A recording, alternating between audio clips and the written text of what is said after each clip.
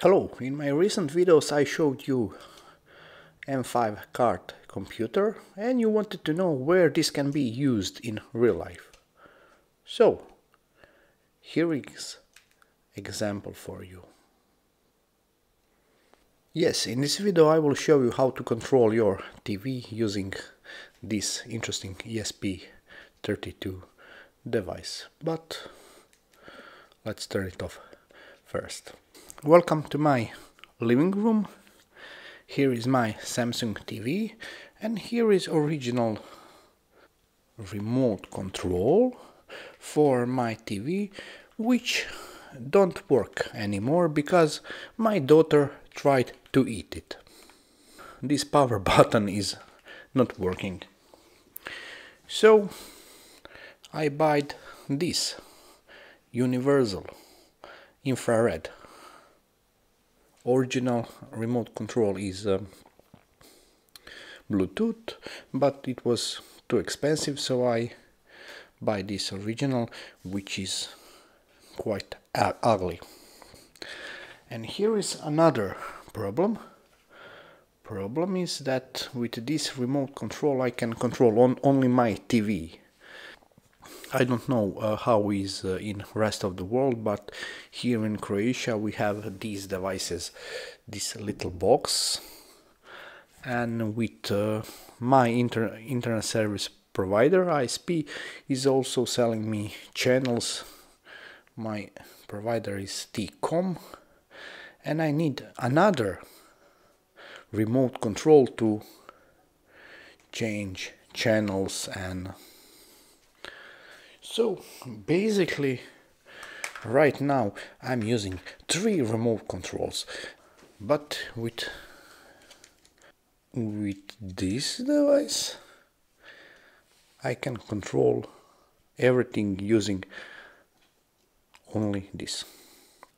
For example, right now I'm controlling TV Samsung, but if I want to change channels I can press FN, and now I'm in T-Com, so I can change channels with, for example, F.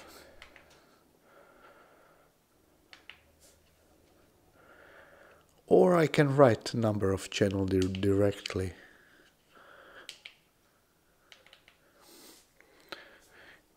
Here using numbers. Or if I want to control TV, I will go to Samsung. I can go to Home and I can choose, for example, YouTube. And that's it. In this video I will share you this code and I will show you how to do this. This code will not work for you. Yes, it will work for you only if you have same setup. So if you have Samsung TV, you will be able to control your TV using this, but probably you will need to decode your infrared signals from your remote control. And we are back in my basement. So M5Cardputer or Cardputer. I had lots of fun using this board in past few days. Feature I love the most is huge battery inside. So this device can give you hours and hours of runtime. In this video I showed you my simple sketch for controlling TV, and of course here is infrared transmitter on pin 44, which is I don't use infrared a lot, but here is a good example how this device can be useful. So using this method you can control any device which use infrared. As I said, I will share this code, but it will work only if you have same setup. If you don't have same setup, you will need to decode your remote control signals using this. This is infrared receiver. It can be found very cheaply all over the internet, and there are also boards with built-in infrared receiver. I will go through the code a bit so you can see, so you can better understand what is happening. We are using infrared remote library, very standard library. We will use same library to decode our signals, and code is not huge, and for each button here is defined what is happening. If TCOM is selected, it will send raw decoded data, which are stored here. I stored each button here in this header file, and if I'm not controlling TCOM, I'm controlling Samsung, it will send Samsung protocol codes,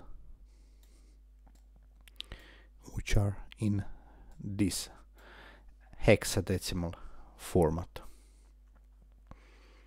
So very simple, and rest of code is used to draw this user interface. This draw function is also not huge. To decode your infrared signals from your remote control, you will need to hook up infrared receiver, of course. To any development board you can use Arduino Uno.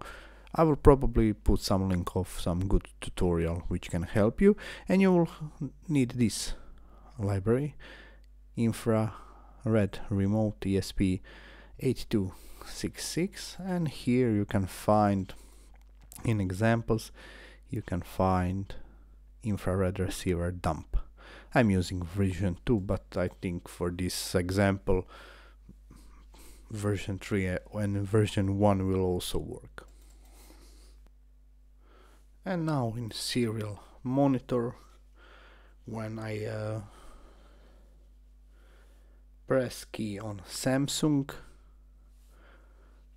remote, it will recognize that protocol is Samsung, and code for that button is here. So in my code we can recognize that Samsung has these type of codes. And if I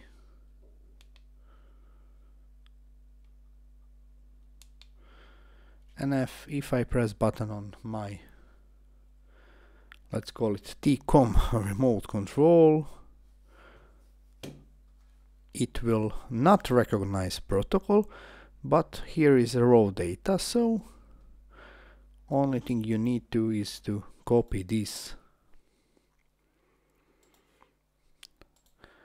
and replace this line with some line here.